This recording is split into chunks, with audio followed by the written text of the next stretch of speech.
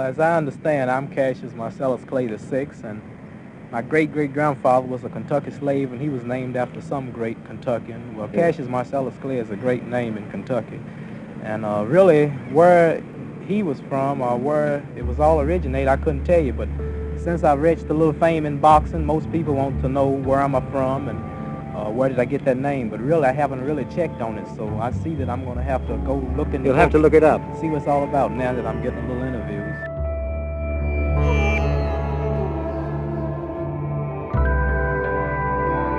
He was born Cassius Clay, became Muhammad Ali, and is widely hailed as one of the greatest and most influential athletes of the 20th century. The three-time heavyweight champion possessed unrivaled speed and agility inside the ring, and an unmatched wit and charisma outside of it. Better violent to die than to come down and Uncle Tom and try, making peace just to live alive. He would come to be celebrated all over the world, a symbol of tolerance and understanding, but was militant and confrontational in his youth. His first title bout came in 1964. Few thought he had much of a chance. I predict tonight somebody will die at ringside from shock. In 1964, the champion was Sonny Liston, and he was absolutely unbeatable. Cassius Clay was the 7-1 underdog. The New York Times sent me down there with these instructions. As soon as I got to Miami, rent a car, drive back and forth between the arena where the fight was going to be held and the nearest hospital, so I would waste no time following Cassius Clay into intensive care. But Clay dominated the fight. He eluded Liston's fists, and by the 6th round was hitting the champion virtually at will. I think that they feel now that Clay have all the confidence he needs and go home and defeat Sonny. When Liston didn't answer the bell for the 7th round, Clay became the heavyweight champion of the world. It was clear from the very beginning that Clay was going to be a different kind of champion. Brash, outspoken. I have a mark on my face, and I upset Sonny Liston, and I just turned 22 years old. I must be the greatest. Soon after his victory, he joined the Nation of Islam and changed his name to Muhammad Ali. But many people and many publications, including the New York Times, continued to call him Cassius. I said, listen, I'm real sorry about this, but this is out of my control. And he patted me on the head and said, don't worry, you're just a little brother of the white power structure. Some asked if he might officially change it, as a reporter did in this press conference captured by KTVU news cameras. Well, who would I have to face? The judge. The judge is what color? I don't know. He's white. So in other words, I'd have to ask a white man, may I call myself Muhammad Ali boss? He was very sensitive about my rightful name. And in several very cruel fights, one with Floyd Patterson, one with Ernie Terrell, he taunted them. Didn't knock them out when he could have, because he wanted to inflict more punishment because they insisted on calling him Cassius Clay. Floyd dreamed he beat me, he'd apologize.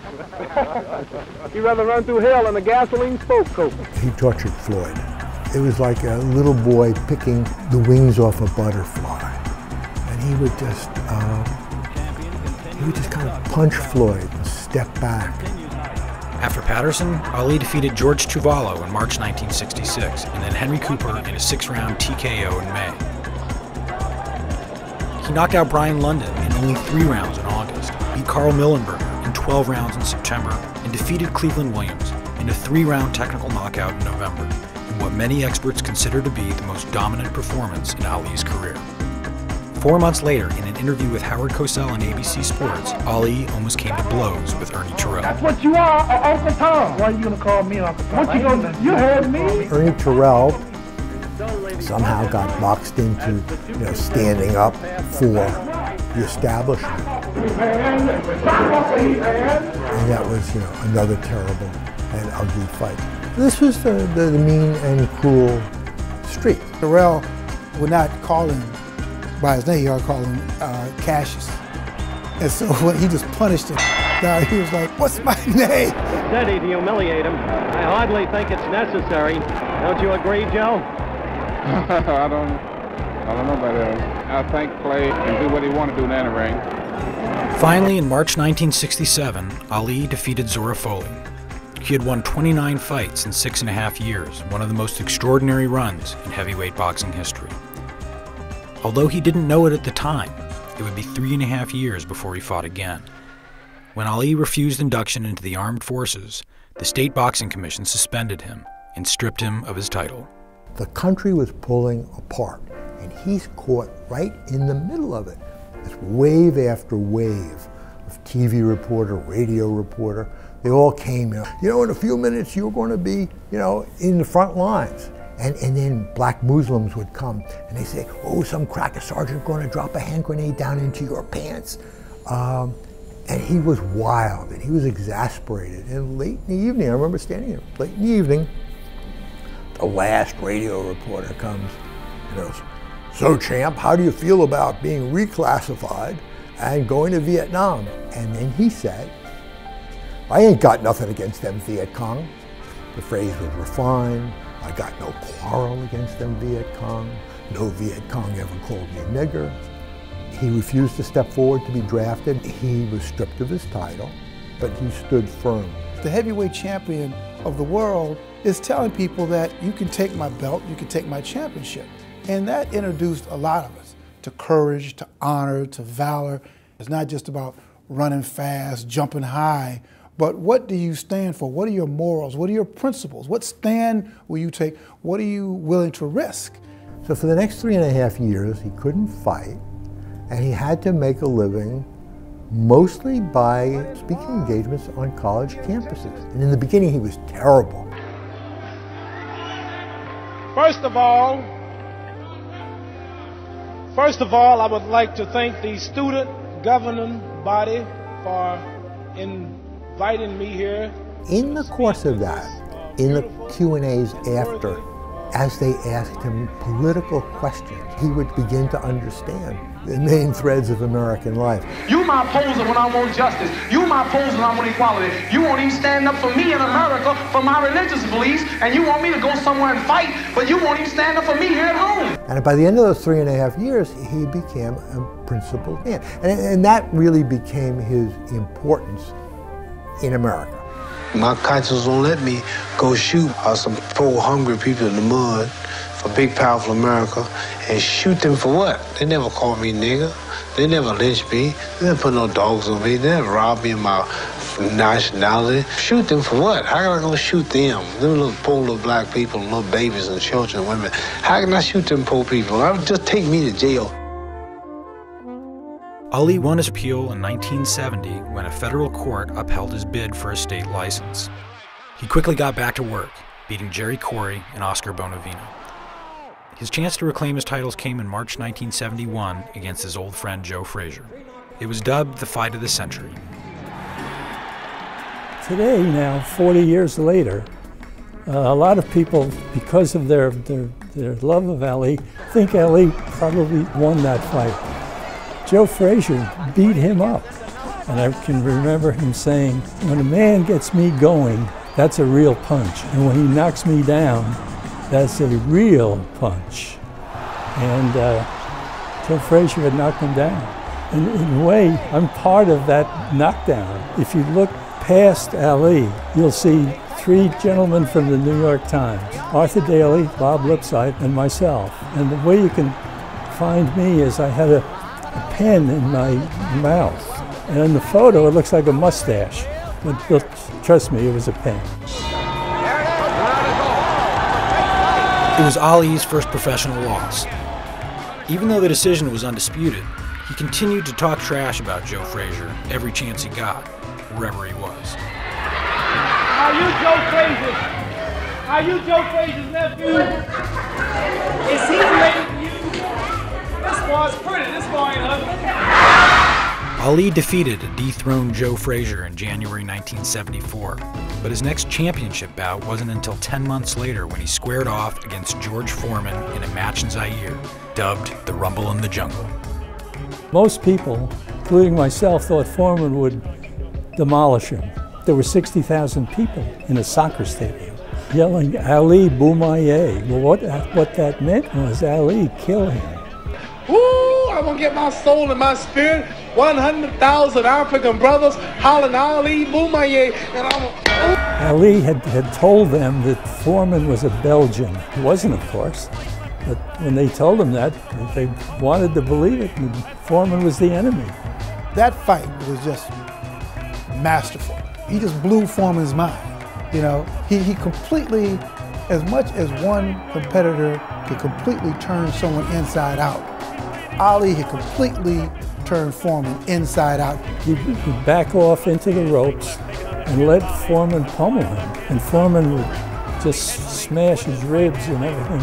And finally, Foreman just kind of punched himself out.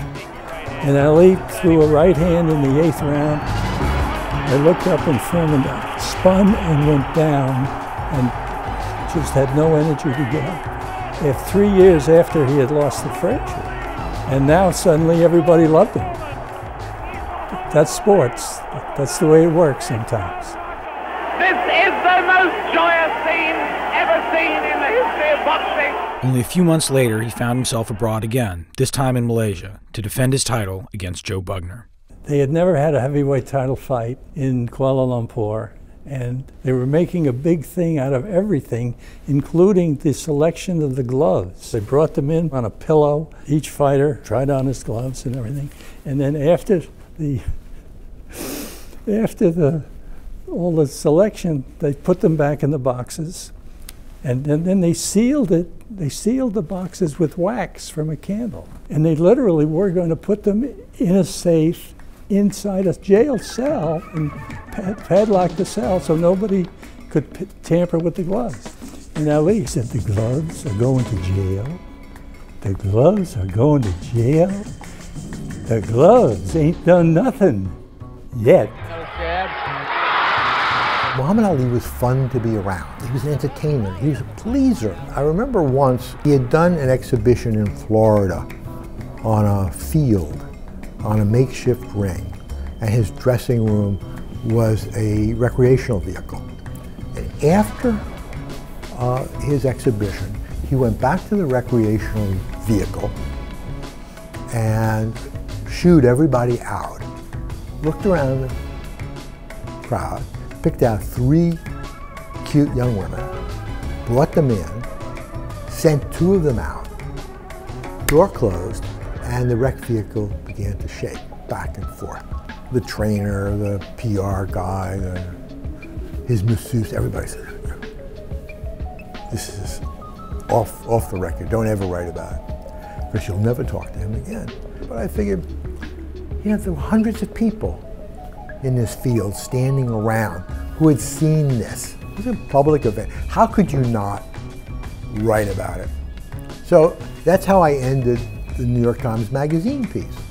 And the editors put the headline on it, "King of All Kings," because he had referred to himself somewhere along the way as King of All Kings. So now it's 6 months later, and they send me down to the movie set of The Greatest, his faux autobiography. The moment I got there, I heard, "Bob!" And he came running over, and he grabbed me and said, "King of all kings, you got that right." He did have this grandiosity about him, and he was a narcissist. And I think there were some dark parts of him, which you can't avoid. But perhaps the darkest was kind of a vicious attack on Joe Frazier, calling him an Uncle Tom, calling him a gorilla. I will beat the gorilla in the Thriller in Manila. And later on, ascribing all of this to, wow, we were kind of beating the drum for the box office. Well, somehow that's even worse. It's Uncle Tom. Why do you say that? Don't insist on calling me Clay. Oh, Uncle Tom. I don't like Uncle Tom. Frazier supported Ali's stance on Vietnam, even lent him money when Ali wasn't fighting. But what started as a friendly rivalry in the ring became something altogether different. Frazier was hurt and angry when they faced off for the 3rd time in the Philippines. God, it had to be 100 degrees in that arena. And it was a brutal fight, brutal. I mean, I call it an epic in brutality, and it was. I mean, you couldn't, there was never a slow movement. I mean, the punches were brutal. And also by that time, 4 years after the first fight in the Garden, They were older and slower. They really couldn't get out of each other's way, so every punch landed. He was stopped in the 15th round by Joe Frazier's trainer because his left eye had been closed and he couldn't see Ali's right-hand punches coming, so he stopped it. Even though he thought Frazier was ahead, he stopped the fight because he didn't want Joe to get hurt. One of the first questions, if not the first, somebody said to him, "Muhammad, what a brutal fight. What was it like in that ring?" We'll never forget. All Ali said was, "It was next to death."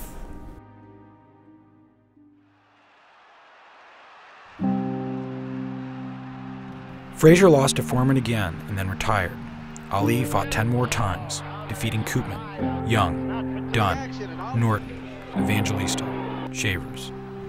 He lost his title to Leon Spinks in 1978, won it back later that year, and lost it for the last time to Larry Holmes in 1980. Larry, I'd like you to explain why you've been crying. You know, I really respect Ali a whole lot. It hurt you to punish him that way, didn't it? But still, Ali fought on. He finally retired after losing to Trevor Berbick a little over a month before his 40th birthday. 2 years later, Dave Anderson caught up with him before Ali left on a goodwill tour. He was probably a few pounds heavy, so he was going through some training, just light training, but something to get the weight off. That's the first time I noticed that he was slurring his words. And as we all know, that got worse and worse and worse and worse. I mean, it's been a terrible, terrible scene for years with Muhammad. Ali's decline was as rapid as it was dramatic. He appeared in public less and less frequently as time went on. But despite his obvious difficulties, he never lost his spark. I think he's an enormously interesting character. I think that he may have been the greatest fighter we've ever seen. I think that he's an amazing window on a historical period. As a human being that I knew and traveled with, I loved him. There were things about him I hated, but I loved him as a human being, and he was pure fun. I saw him at the Olympics in Sydney, Australia, and by this time the Parkinson's had begun to ravish him.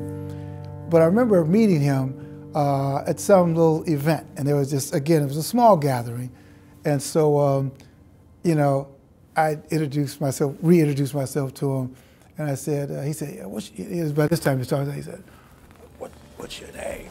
And so I said, my name is Bill Rose. He said, no. What's your real name? I never told you my name is Cassius Clay. My name is Muhammad Ali, and you will announce it right there in the center of that ring. You must listen to me. I can't be beaten. I am the king of the world. Hold it. You're not that crazy. I'm a bad man. I shook up the world. I shook up